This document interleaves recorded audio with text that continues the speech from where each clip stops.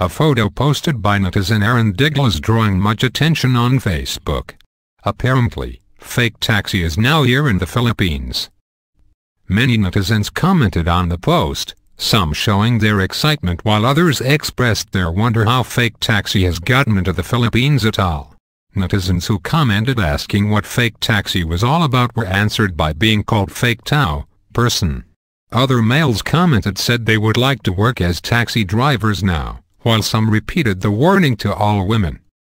As of writing, the post has been shared more than 5,900 times.